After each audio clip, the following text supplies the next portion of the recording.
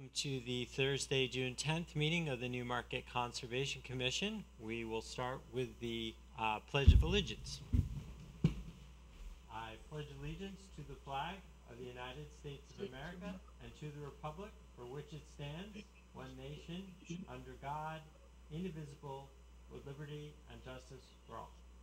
All right. Sue, will you call the roll, please? Patrick Reynolds. Present. Jeff Goldnoff. Present. David Bell. David, you're there. David? Yeah, okay. Sam Kent. Present. Melissa Brogan. Present.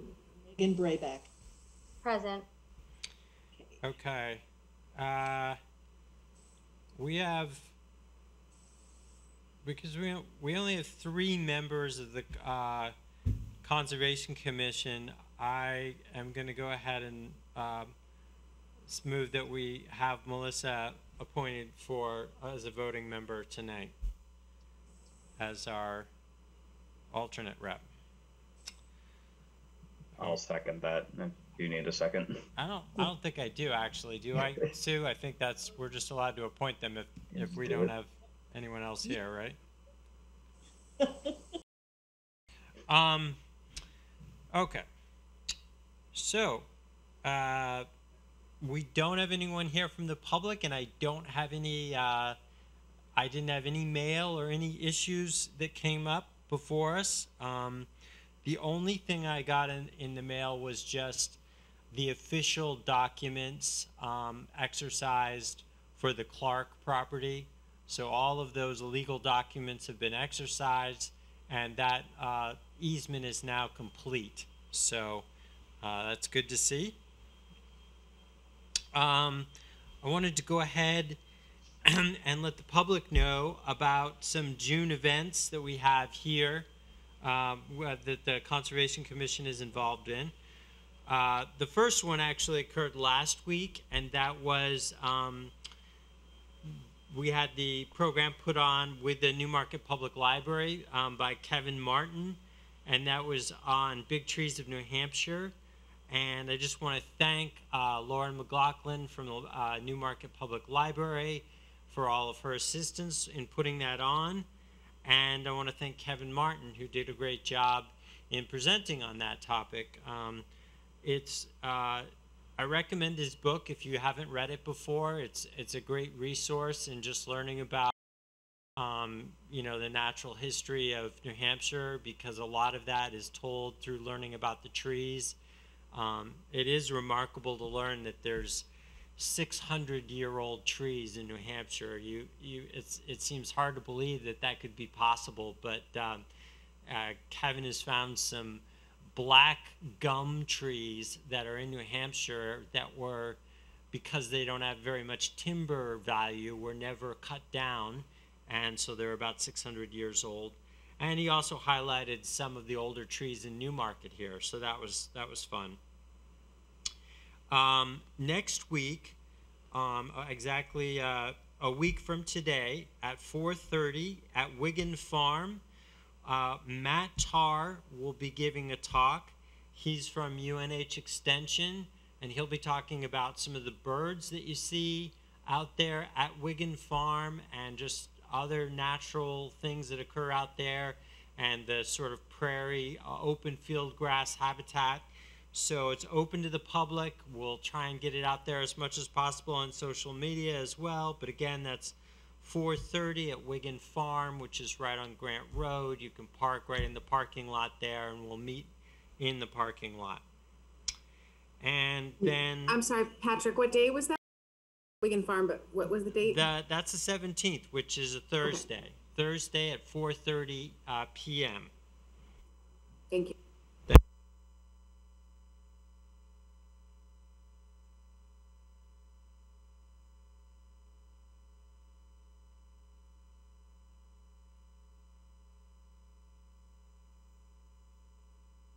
I can't hear you. Is that just me? Can everyone else hear? No, I can't hear anything either. I just thought it was me. Oh, Sam. So Patrick, I think your sound is cut out. Yeah. Patrick looks kind of semi-frozen, but he's not. Patrick. Tim. Help.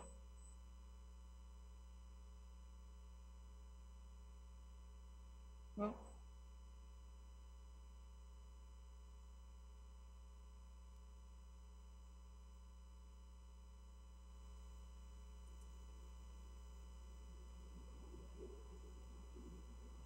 Looks like he's figuring it out or trying to figure it out. Tim is right behind him in the little room, so I don't know. He's getting the microphone closer to his face. Is that helpful?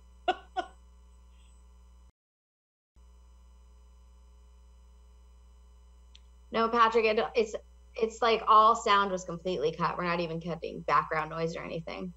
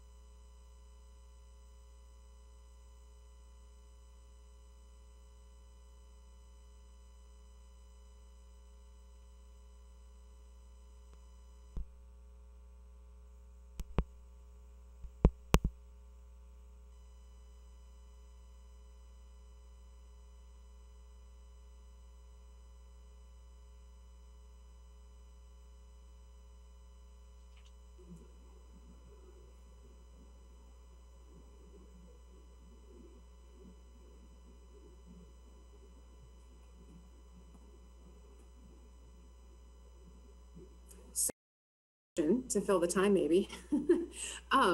Next month, the meeting is in person. I've not been to an in-person meeting yet.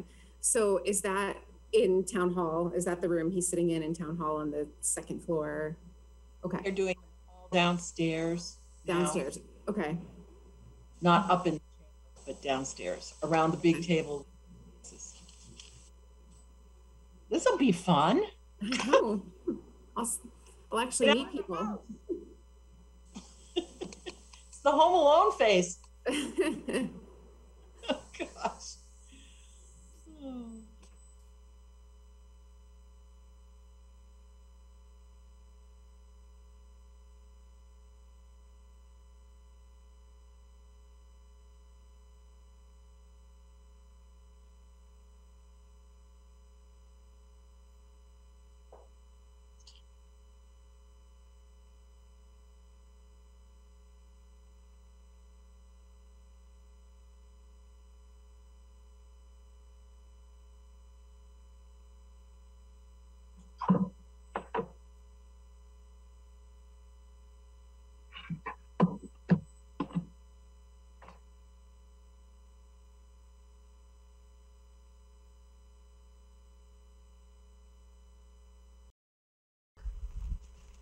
Yes.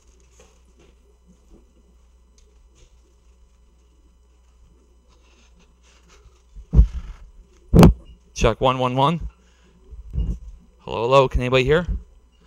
Hello, hello. Can. What? This makes no sense.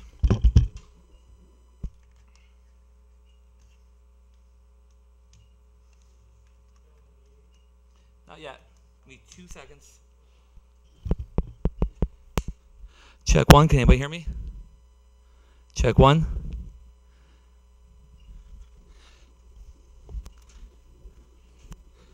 USB digital device. So we go to that USB audio device. Check 1. Check 1. 111. See, we're getting sound right here. So why aren't we getting sound to them? We can hear you, but it's pretty bad. Yeah, it's loud and staticky with, I don't know. Can you hear Patrick? Some feedback. You can't hear Patrick, but can you hear me? Yes. Okay. Not Patrick. It's not that good. It's Yeah, really. we can hear you, but I can't tell what is you're saying. Can you It's Hello? garbled static. Can you still hear me? Yes. Yes. Yeah.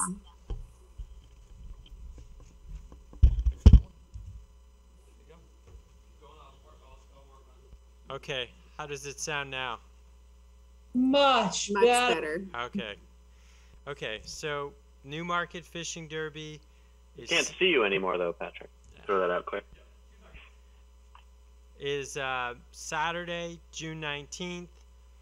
My recommendation is get there early before it starts, so around 7:30 in the morning, to secure your fishing spot on the pond there at Lang's Lane where it's held. We did have a scholarship recipient. His name is Caden Corbin. He was approved, and he will be receiving the Newmarket Conservation Commission scholarship. So, pleased to announce that as well. So let's go on to approval of minutes from the meeting on May 13th. Did everyone get a chance to review the minutes? Any edits or questions? Okay, do I have a motion to approve those minutes? I'll make a motion to approve the minutes. Second? Do we have a second? I'll second it. Oh, go ahead. Okay. Why don't we, Sue, can you call a roll on approval of those minutes then? I will. Okay, so Patrick Reynolds, Yes. Jeff Goldnoff, Aye. David Bell, Yes. Sam Kenny, Yes. Melissa Brogle, Yes. 500. All right, thank you. Okay. Ellen is not here, so I will go ahead and give the treasurer's report. The current balance of the fund, the conservation fund, is sorry, looking at the wrong thing there. Let's see here. Oh, there it is. Okay. Current balance is $169,222.38. The Shanda Park Fund has $4,764.46.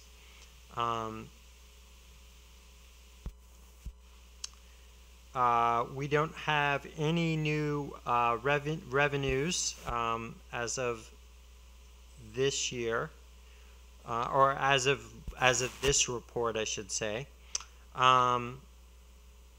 Let's see.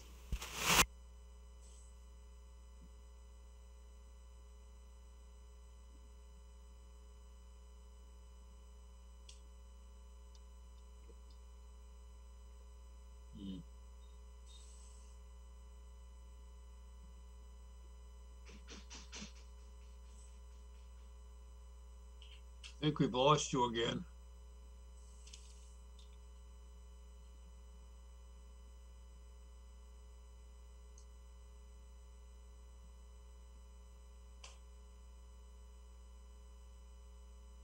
Nope, can't hear you, Patrick. That's funny. I just thought he was taking a really long pause. So I thought he was doing Me last too. time, giving us time to write down the date. The bird watching. Thought he was adding up the remaining funds in our payroll account. Oh dear. I just wanted to know if we had received the credit. Can you hear me? Hello? Yes. there. Yes.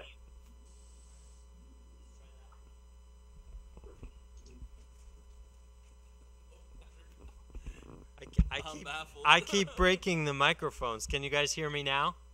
Yeah.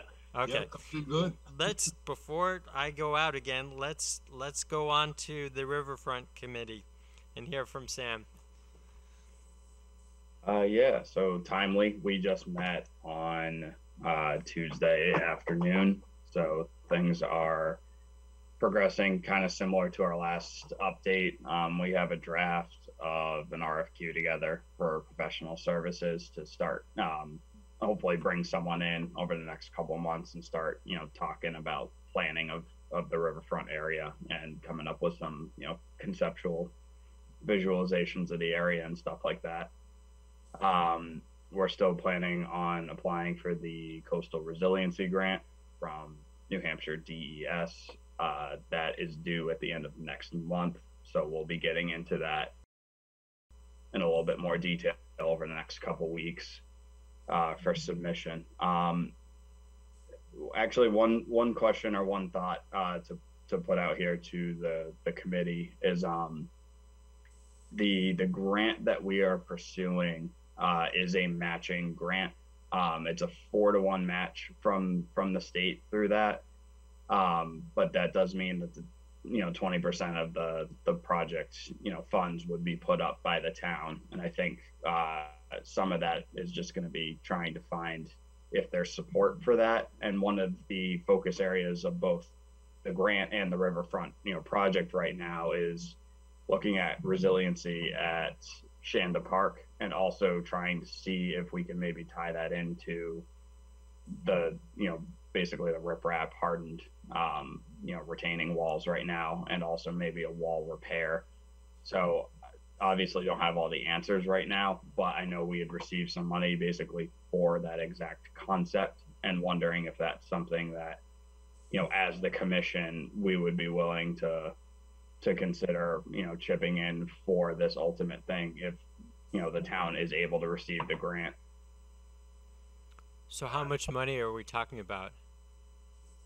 I was still, but best guess right now is that overall the town would be looking to put up like $5,000 or $6,000 depending on total grant request. So I know we had the thing we got from Shanda Park I think was like 4, but obviously it wouldn't cover the whole thing, but it could contribute to this since a focus of it, and a big part of pursuing the grant is trying to address long-term resiliency of the park. And also I'd love if one of those solutions also addressed the retaining wall at the same time. Yeah, I think you should. I think once you have a figure, even if it's just a very close figure, like not an exact figure, you should bring that to the group or to the commission, and we could talk about it. I think it would be great too if the town council was made aware of it as well, and I know Megan can probably do that, but I think I view it as a town project as much as a conservation commission project. Definitely. Yeah, definitely. So it's been mentioned to Steve in passing and the rough dollar amount. So obviously no particulars have been sorted out so far, Okay. but didn't know, if as a something we would consider, supporting in part. Absolutely, I think there would be support for it, but I think we just have to get closer to knowing what that contribution is, or come with an ask. Say, the committee is recommending X dollars from the or is asking for X number of dollars from the Conservation Commission, and then we could vote on it. Sounds good to me. Sam, I have a question. Sure. Do you know, some grants will let you use volunteer hours as match, and there's, an hourly pay rate, so you can figure it out. Do you know if this grant would let us do that at all? I don't know yet. I haven't read the fine print on this one and see if they'll do in-kind services. I kind of hope that they do, because then maybe we can use our time as match as well. So to be determined. I'm fully expecting that, we'll have to put up some sort of money. Right. Probably over the next couple of weeks, we got to look at what we're actually requesting, what are the terms of the grant, and then try to figure out a funding package from there. So it may not be this meeting even, it may be the next meeting. It might be more like August that we would have a more particular refined thing and an actual ask, to put before everyone here. because I think we're probably a month or two from real movement on a couple things still. Okay. But yeah, good point. Should investigate. Yeah, a lot of DES grants do. Yeah. So hopefully that's the case with this one too, even if it's just, partial of the $5,000 or whatever it ends up being. Okay, thanks, Sam. Town council. Yeah, I have a couple updates. The solar array project that the town has been working on with Revision Energy for a while over at on New Road is moving forward with the next step, which is an exciting update. And so the next step is a system impact study, which is going to be done by Eversource.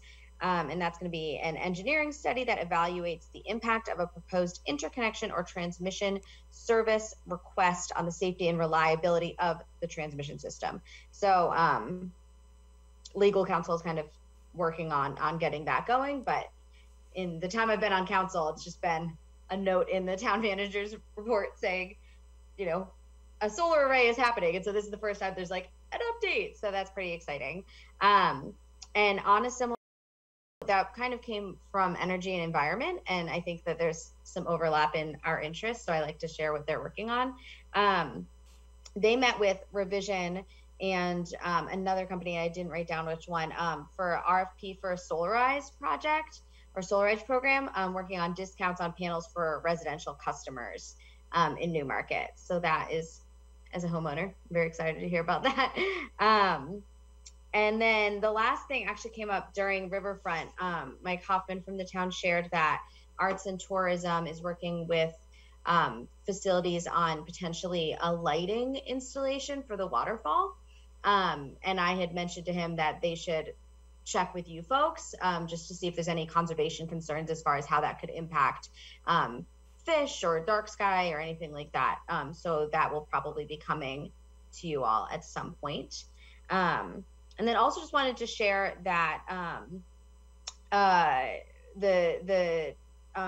my brain is not working right now. The Neil Mill, we have not yet gotten a request about anything from the town side.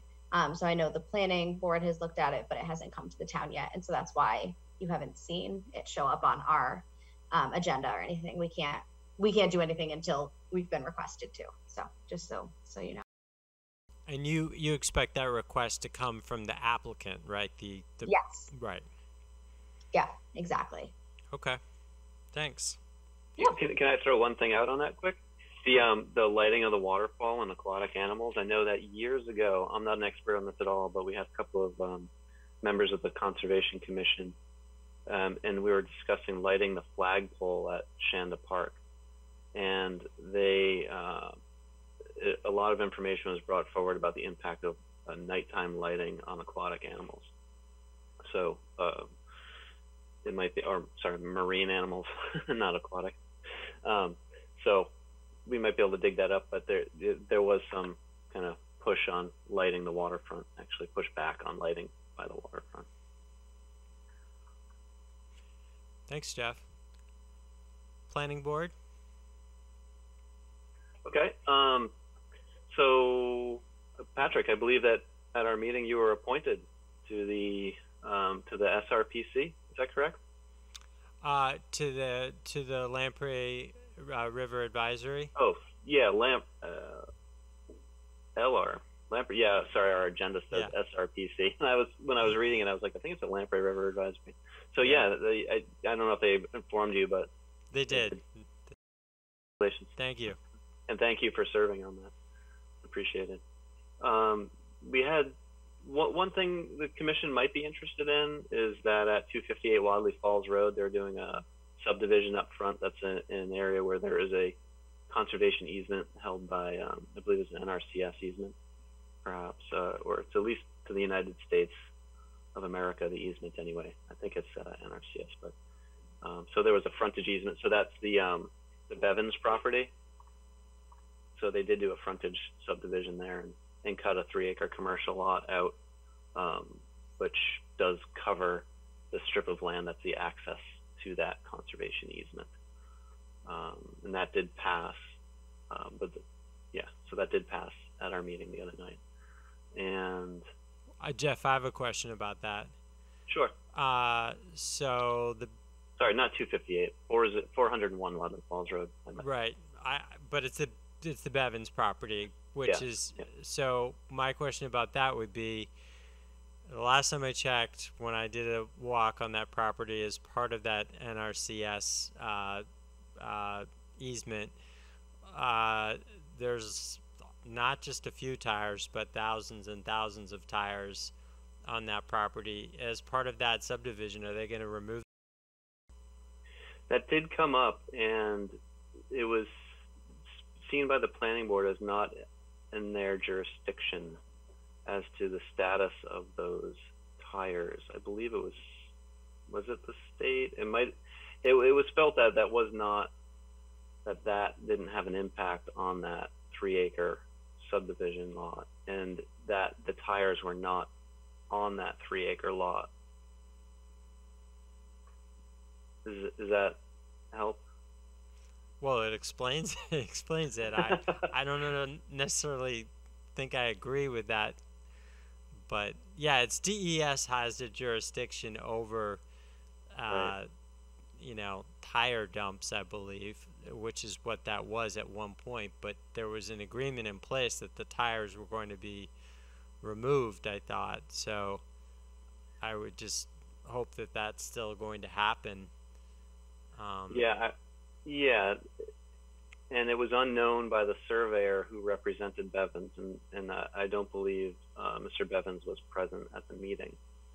So there was someone in the audience that I didn't know, so I'm not sure if that was him or not.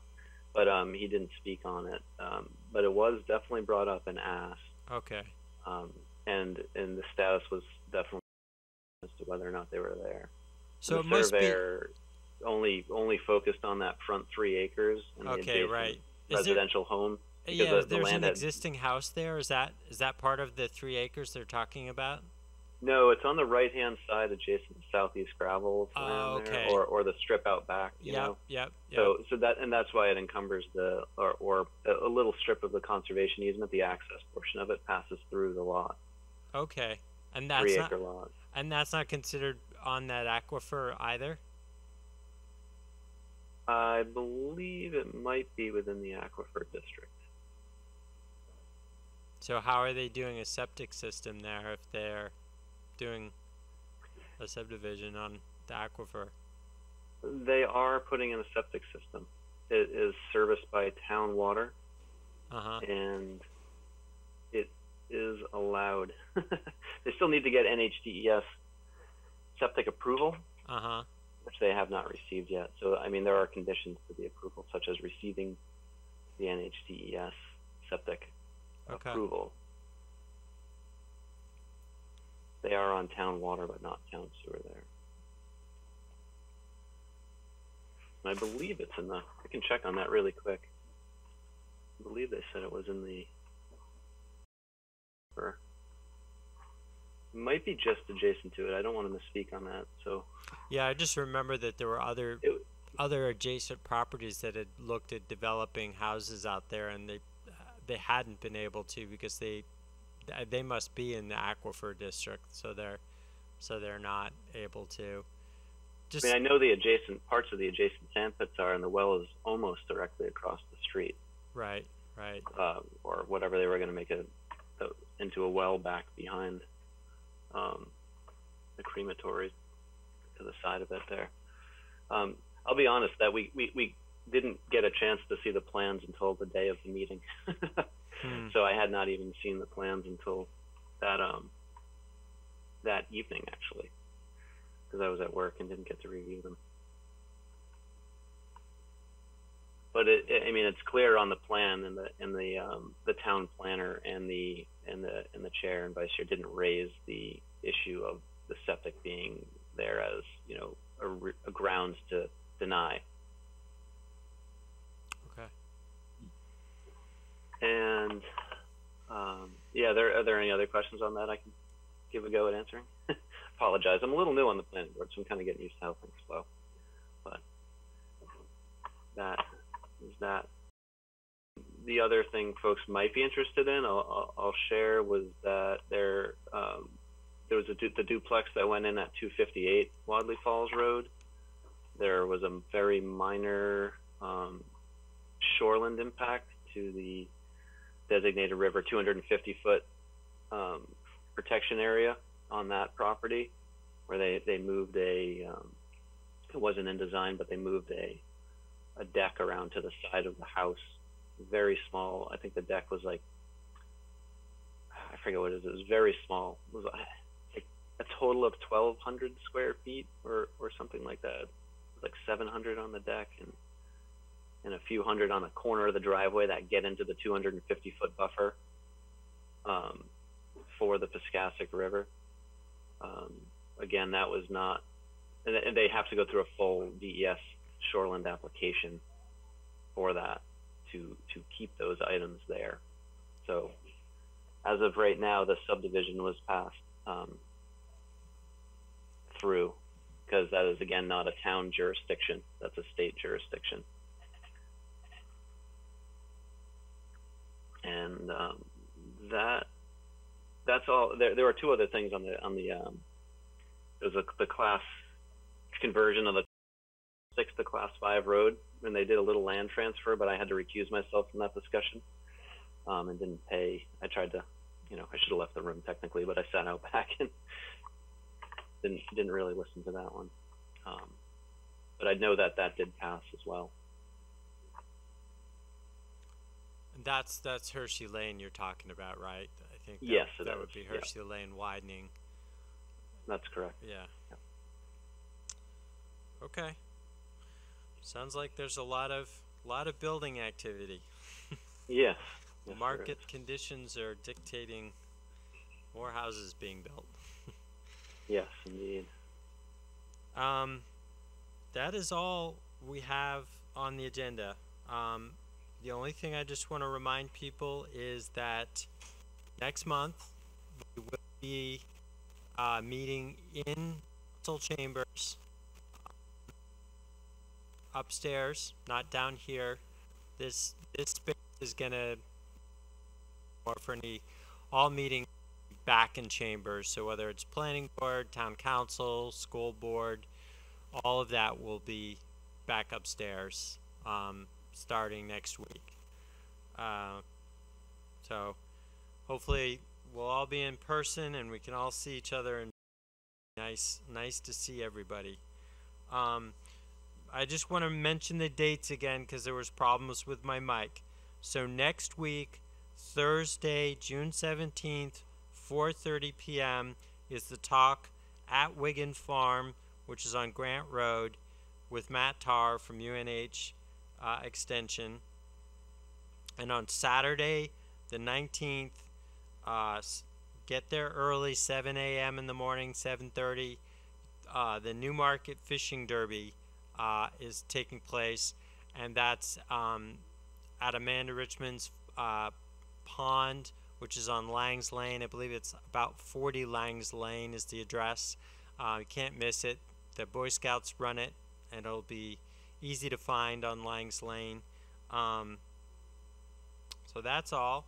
Do I have a motion to adjourn?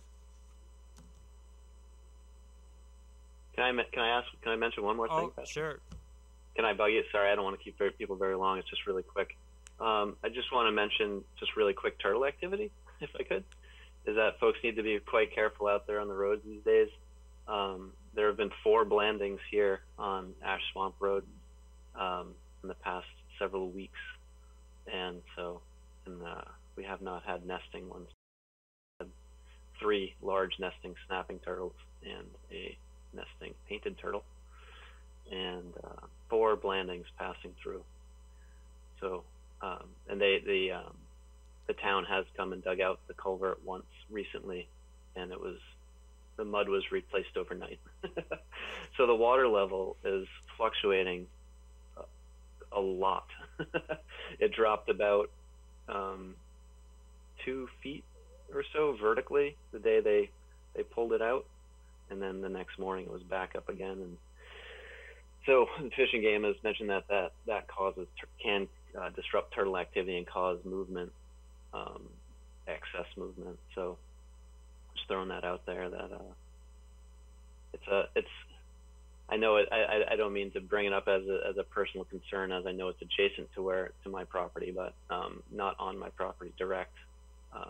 I didn't know if there had been any discussion at the commission regarding a potential beaver deceiver, culvert upgrade, or anything like that.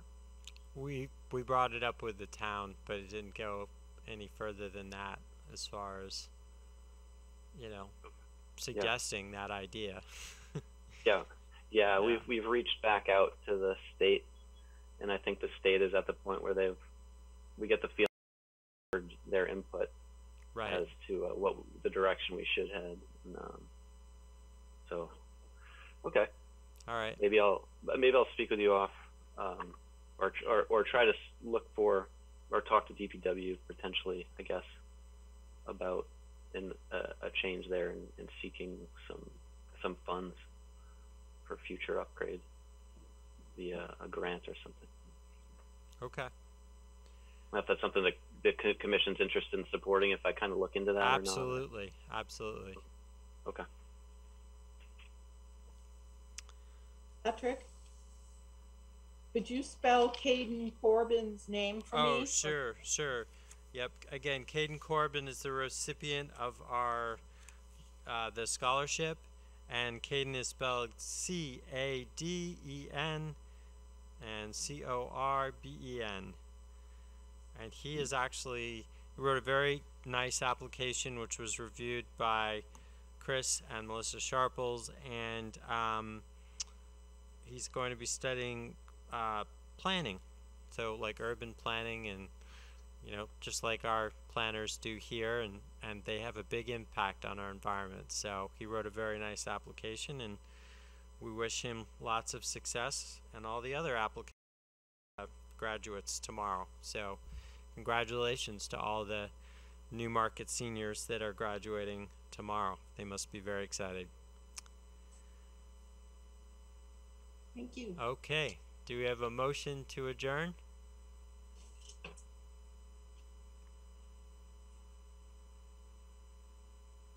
Melissa. I'll make a motion, but can I say one more thing first? I'd like to send out some well wishes to